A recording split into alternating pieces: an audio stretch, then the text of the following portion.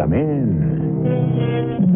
Welcome. I'm E.G. Marshall, concierge of this halfway hotel, located somewhere between reality and illusion, and convenient to both. We speak of reality and illusion as if they are two separate and distinct states. But are they? Can one exist without the other? Aren't they like pain and pleasure, love and hate, life and death? Two opposites, inseparably linked together, like the two sides of the same coin? Yes, and so close are they that it's hard to tell where one begins and the other ends. Major Morrissey, you realize you are disobeying a written order of General Wallace. I realize that, Lieutenant. But General Wallace won't care. What? You'll be dead, too. Major, have you taken leave of your mind? Tomorrow, there will be battle. There can't be. The enemy isn't within miles. In 8 hours, we will all be dead. We will die bravely. Major, are you saying you can see into the future? That's impossible. Nobody can see into the future. I can, Lieutenant. I've been there.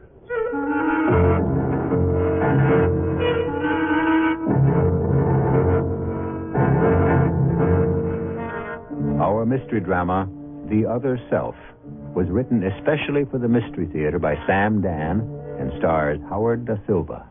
It is sponsored in part by Buick Motor Division and Anheuser-Busch Incorporated, brewers of Budweiser. I'll be back shortly with Act One. To the man who... Praise and this station.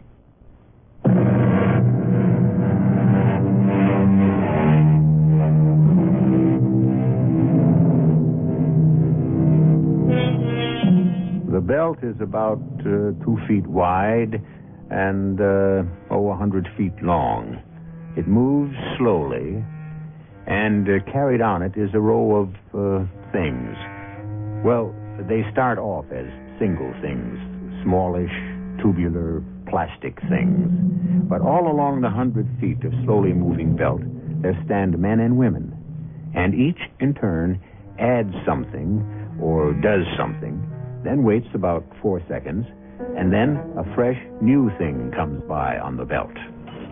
Take Oliver Townsend, that tall, blonde fellow, about 2/3 of the way down the line. Well, every 4 seconds, here's what he does. He picks up a thing, gives the rotating end of it a turn, taps it with his finger, fuses it with one touch of a special heat gun, sends it on its way, and picks up the next. And he does it to a kind of rhythm. He says, turn, tap, zap. And he does this every day for 8 hours. How does he keep from going mad? Maybe he doesn't. Turn, tap, zap. Turn, tap, zap. Turn, tap, zap.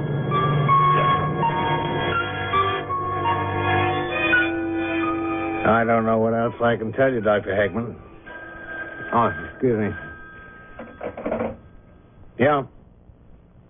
Well, how do we stand today, Miller? No, that much, huh? Well, the overall percentage for the month is not going to be too good. Yeah, all right. We were just talking about this, Dr. Hackman. Absenteeism on the first shift is 20%. That means 1 in 5 workers did not show up. And this is your usual pattern, Mr. Wallace? It is getting to be our usual pattern. These are all production line workers? That's where we hurt. Well, if it's any consolation, most production line workers have the same problem. No, that doesn't help me. Orders are piling up. I can't fill them. Why don't your employees show up? Why? They call in sick, mostly. Are they sick? I guess they are. They're sick of working. You must admit, these are dull, monotonous jobs. So, what can I do about that? Try to make the job exciting. Exciting? Well, interesting. Interesting. Oh, good Lord. You could, for example, vary the rhythm of the production line. Have the place painted in more interesting colors. Dr. The line Heckman, itself, alternated with the components, could be things like pictures, little puzzles, slogans. Yeah, but my people have to watch what they're doing. They have to concentrate. Even music is out. Then eliminate the jobs. Can't a machine be devised that would... No, because those components have to be finger-tightened. You can't get a machine that can feel it or sense it.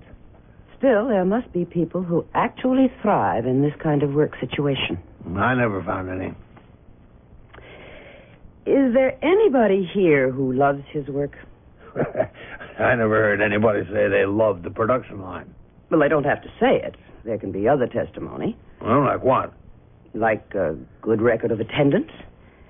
Let's study the characteristics of those people. Hey, wait a minute. There is one guy. The foreman was talking about him just the other day. He's been working for me 8 years. 8 years. And in all that time, he hasn't even been absent once. Well, then, a clinical study is definitely in order. His name is Oliver Townsend.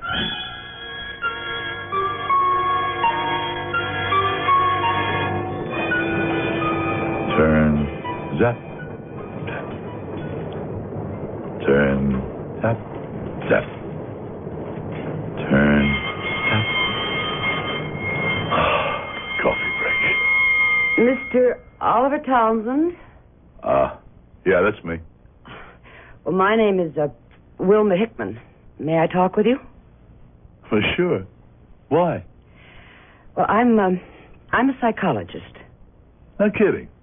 I think that's great. Why do you think it's great? Why do you think my being a psychologist is great? Because it's better than not being a psychologist. I'm afraid I don't understand. It's so simple. Look, why are you a psychologist? Because that's always been my ambition. Right. So wouldn't it be terrible if you didn't become a psychologist? I see. You think I'm crazy. Oh, no. Oh, don't let it bother you. Everybody thinks I'm crazy. What do you think? Well, 50 million Frenchmen can't be wrong. What does that mean? Our doughboys used to say that during World War I. Oh. You notice I call them doughboys. Each war has a different nickname for the American soldier. Really? Yeah. The British are always called Tommies. Tommy Atkins, that is. But we keep changing. In World War II, our boys were called G.I. Joe. Civil War, it was Johnny Reb and Billy Yank. Are you interested in wars? Yeah. My war's the Civil War. Is it? I could drive you nuts. Well, actually, people around here give me a nickname. Shiloh. Shiloh? Didn't you ever hear of the Battle of Shiloh? It was also called Pittsburgh Landing. Oh, yes. I think I remember. You think you remember? Well, I'm... I sort of made the Battle of Shiloh my life's work. Yeah, you could say that. Why? Why not? Some people play golf, others bowl, hunt, fish.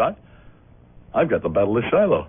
Do you work here? Well, I do for a while.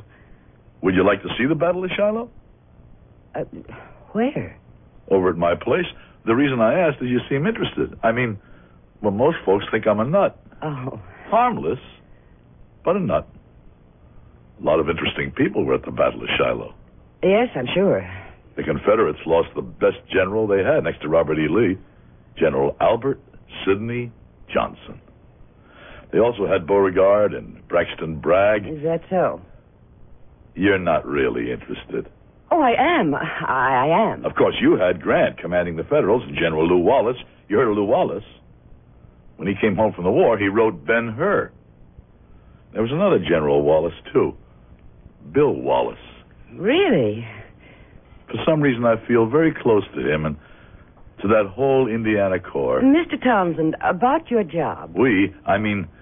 They turned the tide at Shiloh. Do you like the work you do? Especially an outfit that was attached to them. Morrissey's rifles.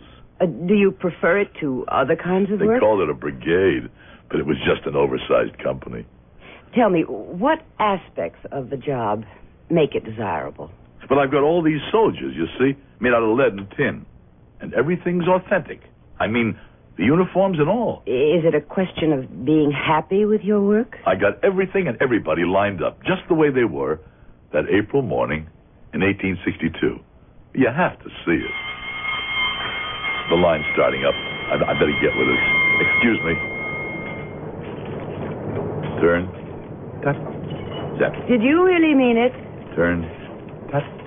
Tap. When you asked me to see the Battle of Shiloh? Turn. Tap. Tap. Sure. When?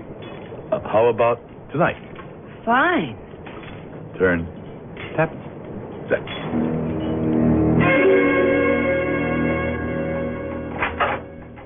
Oliver.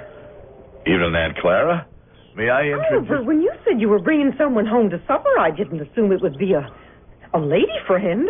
Aunt Clara, this is... Oh, my, she's pretty. This is Dr. Heckman, my Aunt Clara. Doctor. Oliver, did you bring a doctor to see me? Now, there isn't a thing wrong with Dr. me. Heckman is going to see the Battle of Shiloh. Oh, I might have known. Oh, please, come in. Thank you.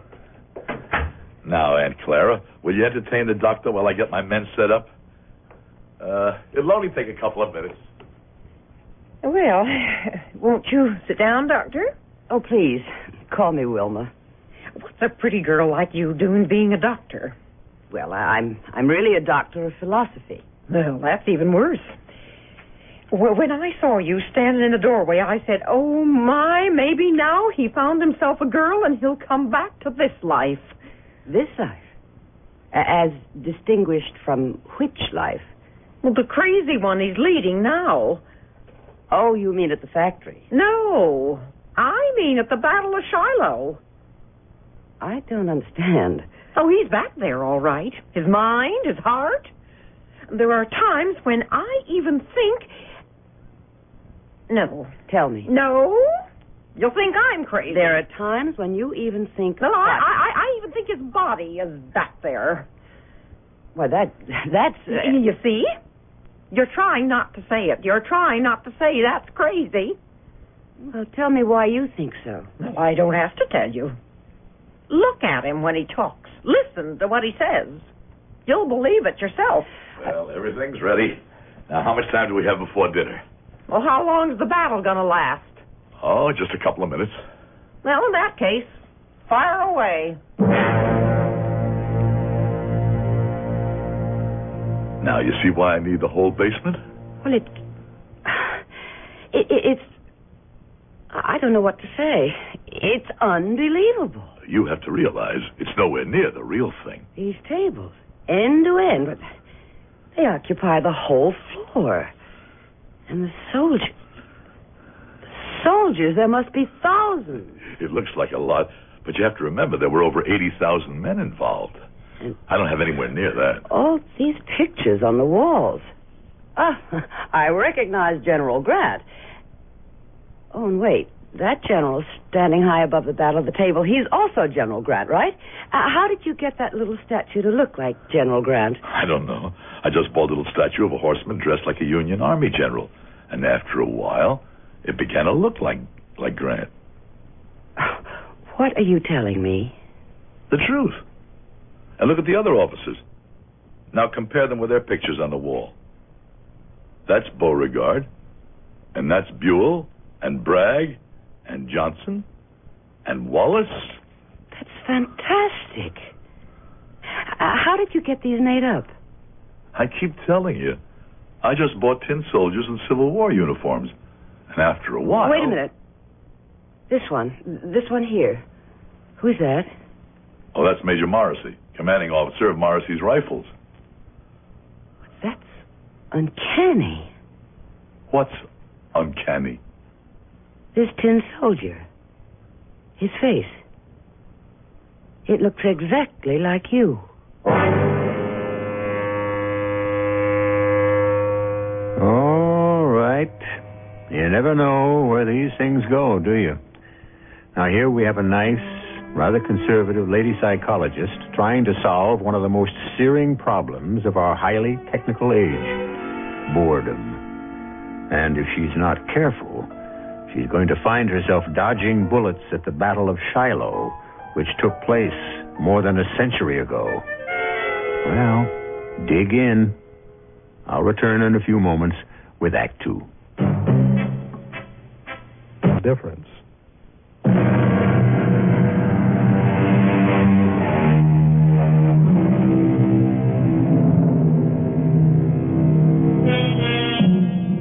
You've heard it said of certain people in certain parts of our country that they're still fighting the Civil War. Well, you'd be surprised at how many people are still fighting the Civil War, reliving it, restaging it, rethinking it. And why not? It was a war that burned deep into our national consciousness. A war we can't forget. A thoroughly, completely, uniquely American war. A complex war. A deep, brooding, and mysterious war. And like all wars, it brought out the best in us. And the worst in us. This tin soldier, the one who's supposed to be Major Morrissey, he looks exactly like you. It's your imagination. But anyone who can see would have to admit No, that... probably, but it's a coincidence. Now, I promised you the battle. It is dawn, Sunday morning, April the 5th. The Confederates, under General Hardee, move against General Prentice's division. I made up a special soundtrack on a tape. Fighting is general and spreads all along the line. Now the gunboats come down the river. And here is where Morrissey's rifles make such an important... Wait. What is it? Well, cease firing. Was something wrong? Something's terribly wrong. What? Morrissey's rifles, look at them. What about them? In position near the riverbank. See how I placed them? Well, isn't that what they're supposed to be doing? What happened to their rifles? To their what? Rifles! Well, each one of them seems to have a rifle. Those aren't the rifles. They carried into the Battle of Shiloh. I'm afraid I don't understand. Something went wrong. And Clara, come in here. Well, now what's all this hollering about? And Clara, who's been in this room while I've been gone? Nobody. Now, don't say that. Nobody ever comes into this room. Somebody's been in here. Now, that's impossible. I can prove it. These soldiers, see? What am I supposed to see? These soldiers, they represent Morrissey's rifles. Oh, none of that means a thing to me. Somebody took away their rifles. Oh, now, who'd want to do a thing like that? And Clara, has anybody... No. And I'm no expert, but even I can tell they still have their rifles. Oliver, why do you say they don't have their rifles? Look at the rifles they're carrying. These were the .58 caliber U.S. model 1861s. So? But Morrissey's men were armed with Spencers. Oh, but these are just tin soldiers. They are not tin soldiers. All right, they're lead soldiers. They didn't go into combat with the guns they're carrying now, because if they had, the Union forces would have lost the Battle of Shiloh. You know, dinner's just about ready. Let me explain something to you. It was the Spencer repeating rifles that turned the tide, finally. Well, I have no reason to doubt that. See, these 1861s, you see, it's unbelievable how difficult they were to use. That's why I promised my men Spencers. The 1861s took a paper cartridge. You would tear the powder end open with your teeth, empty the powder down the barrel, ram the bullet down on top of it. You follow this? You're holding me the way a snake hypnotizes a bird. You pull the hammer halfway back, adjust your percussion cap, and then, finally, you're ready to fire. Do you realize that was the gun most men used on both sides? Really? Yes, but certain commanders were able to buy their men better weapons. That is, Morrissey, bought Spencers for the whole company. If you'll excuse me, I don't understand. We have just started the Battle of Shiloh, and Morrissey's men, who saved the day with their rapid-firing Spencers, are going into combat with the old muskets that can hardly get off 2 shots a minute. Well, the Battle of Shiloh has been over for many years, so does it really matter what these toy soldiers carry? Yes, it matters. The truth always matters. Now, what happened to the Spencers? These men were carrying Spencers. Why don't we have dinner? And then maybe, like both eat sheep, they'll come home again.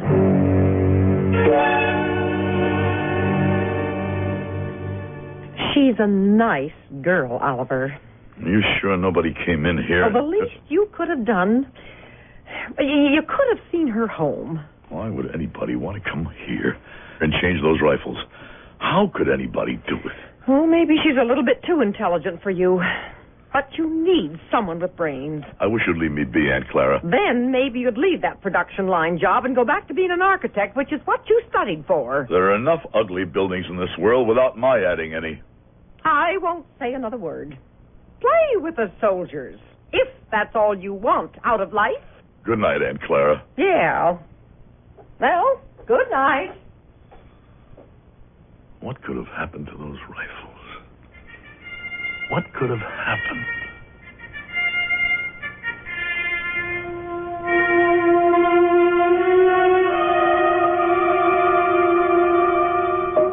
Have you discovered anything, Dr. Heckman?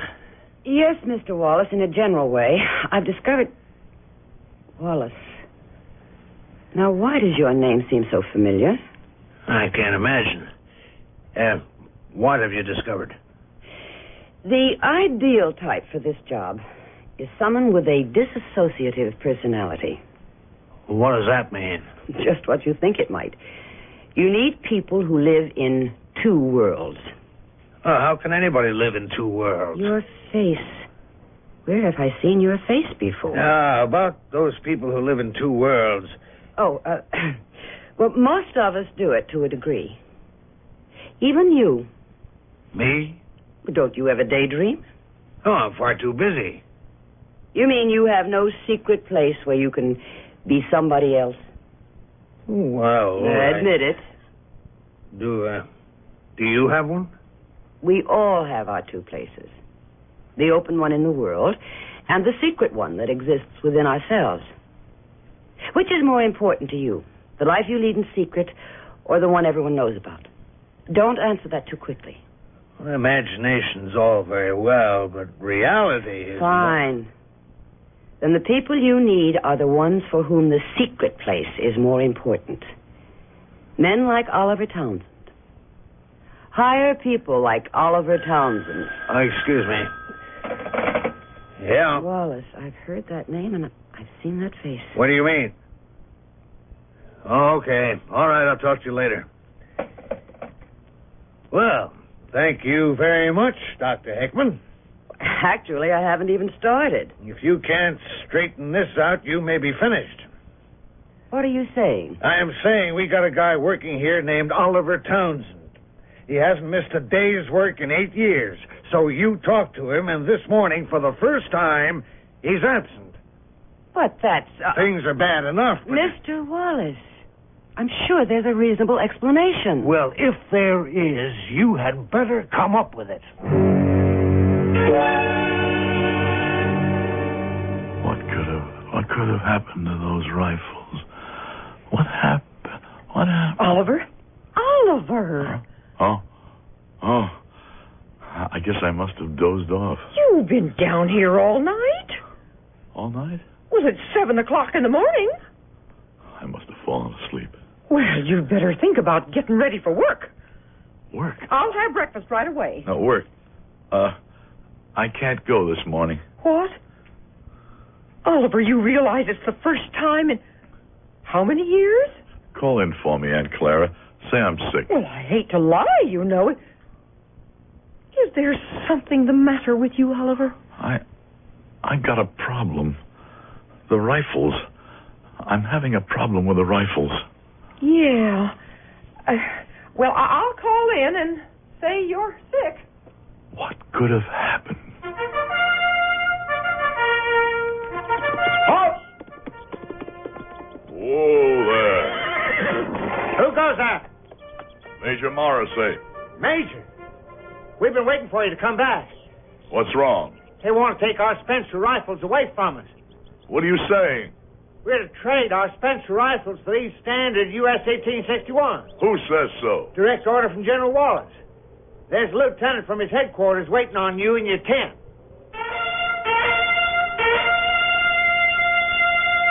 You can't have my rifles, Lieutenant. Sir, I have the order here from General Wallace. Those weapons are the personal property. No, sir. When your unit was mustered into the service, your equipment became the property of the United States Army. And headquarters feels that this particular equipment can be used more effectively elsewhere. What's today's date?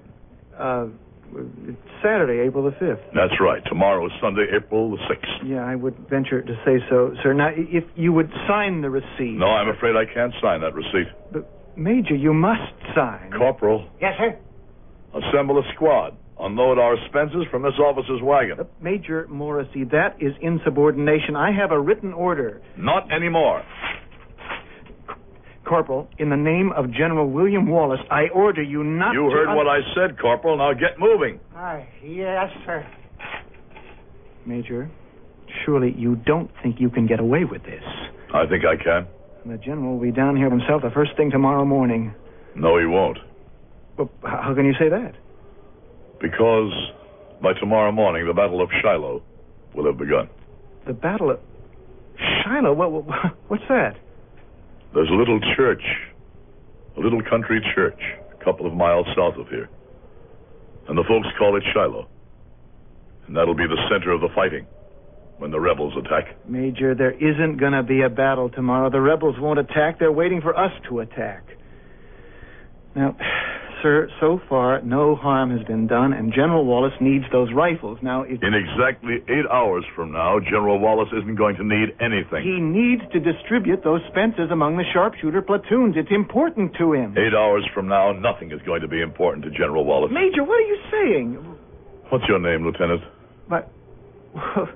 Butterfield. But what are you... Butterfield. Do you have a wife, Lieutenant Butterfield? Or a girl? Major, will you listen to reason? Go back to your tent, Lieutenant. Write a letter to your wife or your girl. If there's something you felt you never really told her, tell her now.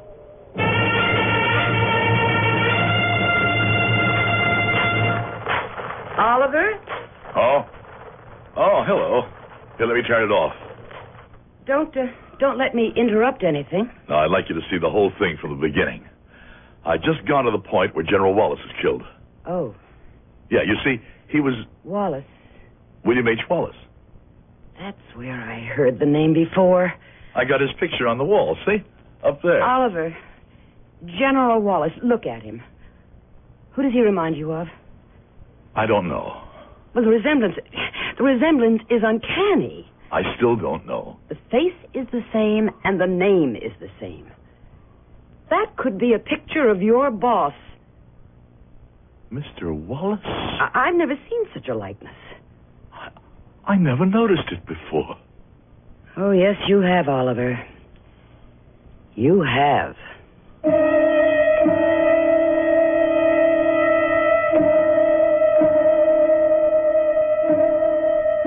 People from the past keep intertwining with people from the present. When Oliver Townsend combines himself with Major Morrissey, we may very well suspect that this might be going on in his own head. But we have a Brigadier General William H. Wallace and an industrialist named William H. Wallace, and both of them look alike. And that isn't confined to Oliver's head. That's a fact. There will be more facts for you to ponder when I return with Act 3. Oh, what'll it be, Bill? Soda, shaving cream, or a prescription? It's my hemorrhoids, Mr. Edwards.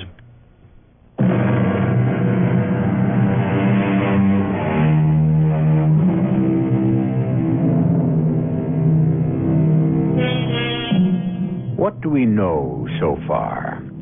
We know that there are many dissociative personalities. In other words, people who live in two worlds. The first is a world they share, more or less, with everybody. And the second is a world that is all their very own. And things go along very well for a while, but sooner or later, the worlds start to get mixed up. Oliver, this picture of General Wallace, where did you get it? I have a great big album. It has photographs of all the Civil War generals. They're all authentic, and I cut them out of the book and put them on the walls.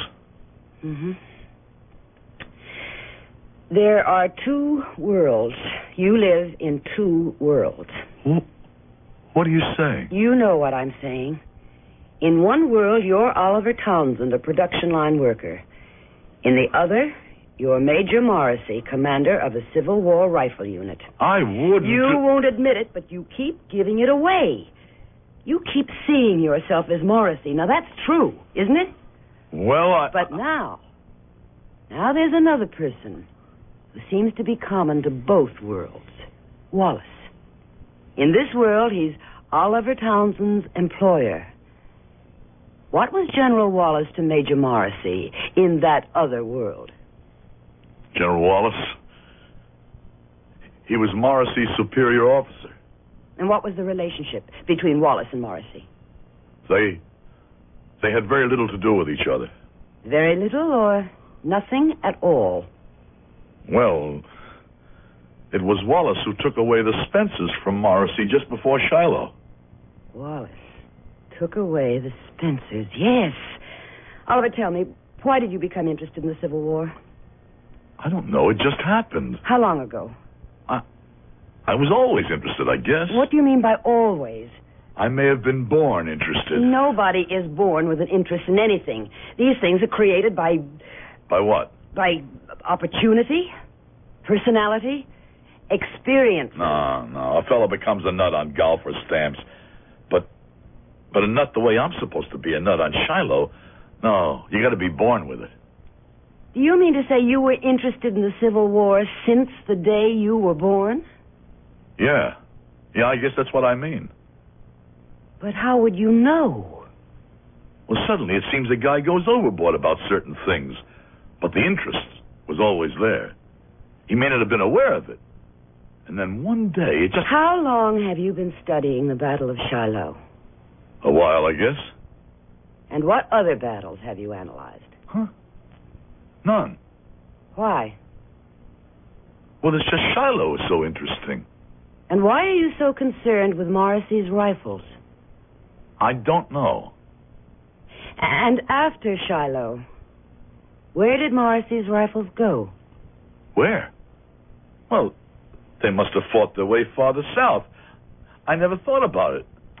What are you trying to say? I don't know yet. I don't know.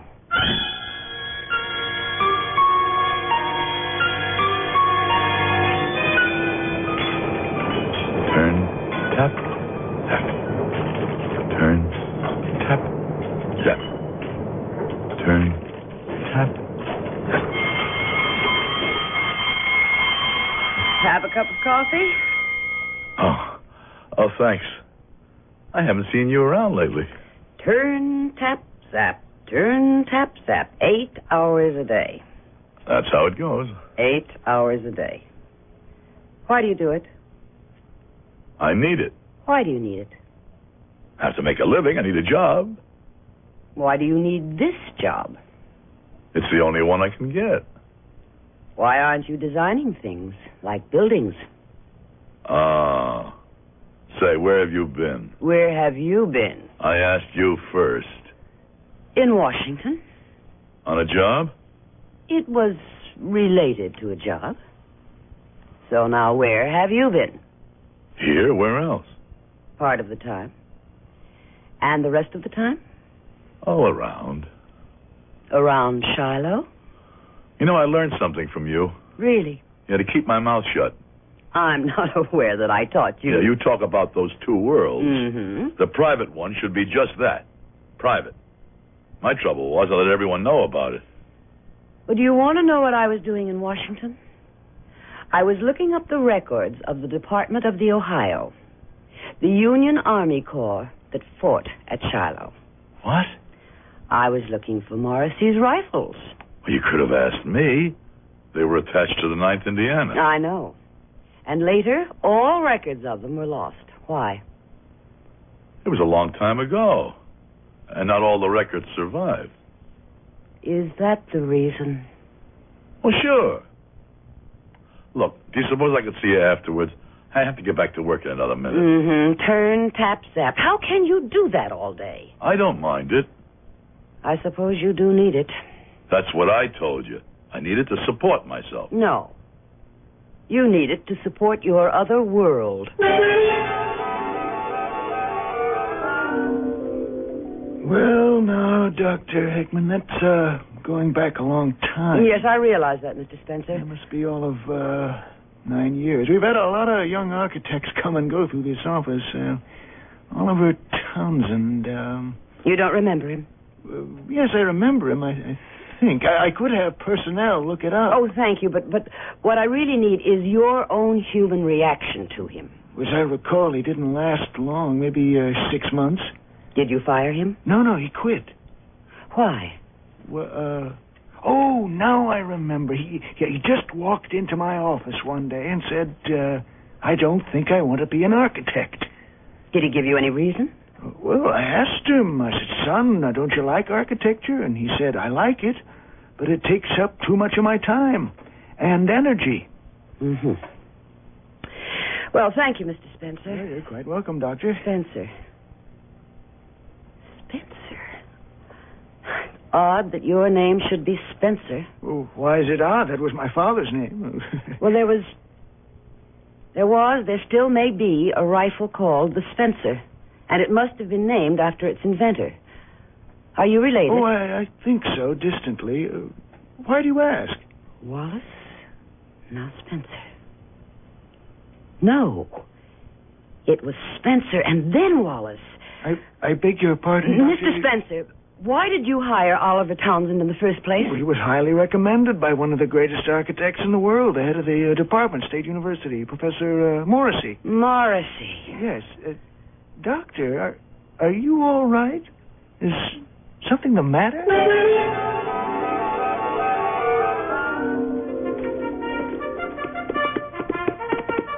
Major Morrissey! Lieutenant, you tell General Wallace if he wants my Spencer rifles, he can try to take them himself. How did you know, Major? How did you know? How did I know what? That the rebels would attack. The battle's on. Now, you're to form your men by the river, close by to the ravine at Dill's Branch. Now, map coordinates 18 and 36. I know where that is. And you are to hold there. You've got to hold that position no matter what. Major, last night you said they'd attack. How'd you know? Now I can show it to you properly. Because Morrissey's men got the rifles back. You see, these are Spencers. See how they differ from the muskets carried by the other troops? I'm not sure I do. But it's obvious.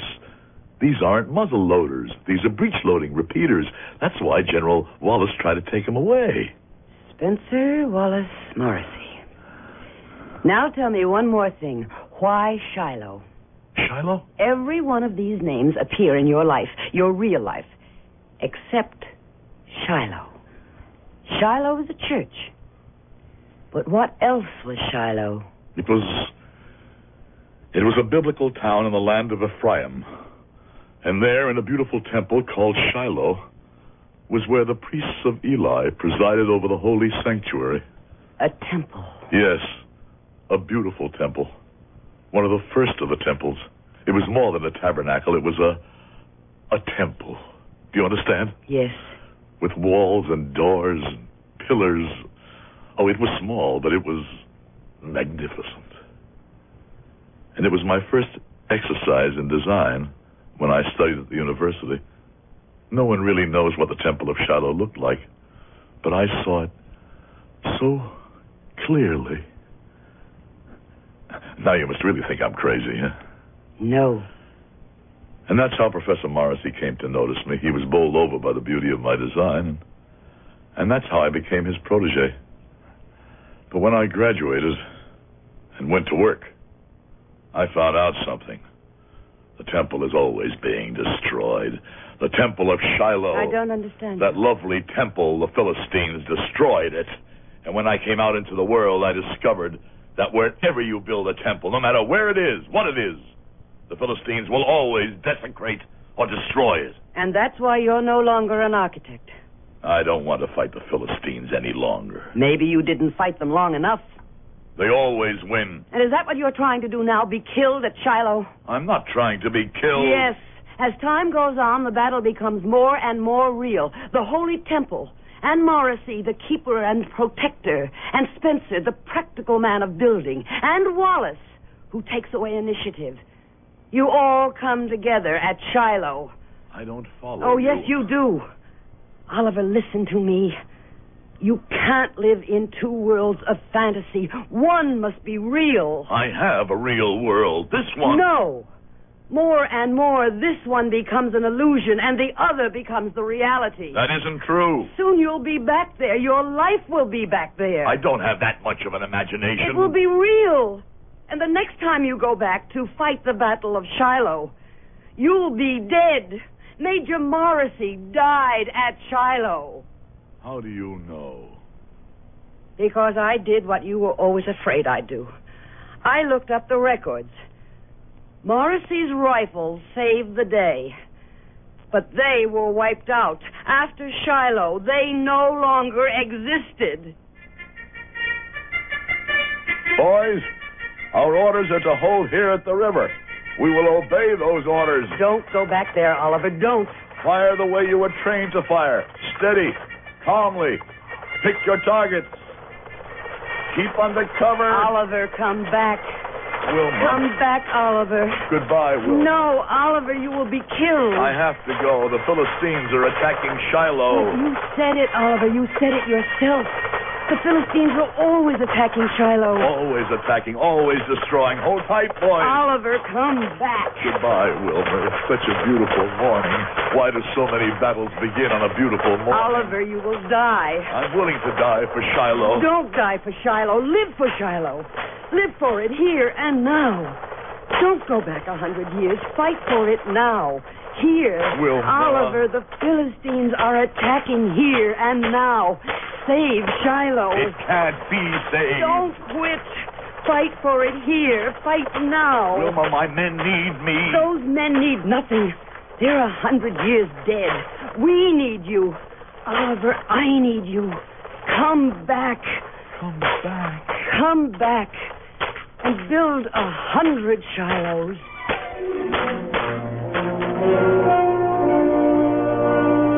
And he did. The temple is built so that it will be destroyed, so that it will be rebuilt again. And this is the story that is told and retold over the centuries we have seen. And as it will be retold in the times that are to come. I shall return shortly. Wheels are ever still. For more information, write Bicycles, Washington, D.C. 20207, the U.S. Consumer Product Safety Commission.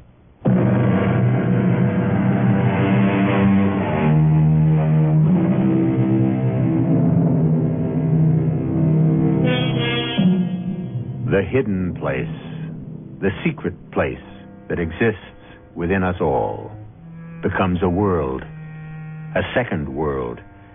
And sometimes we feel we can live in both worlds, the one inside and the one outside. But this isn't true, because sooner or later, we must choose. The secret world is Shiloh, and we must always decide whether we shall be the builders or the destroyers of the temple. Our cast included Howard Da Silva, Joan Lovejoy, Robert Dryden, Joan Shea, and Russell Horton.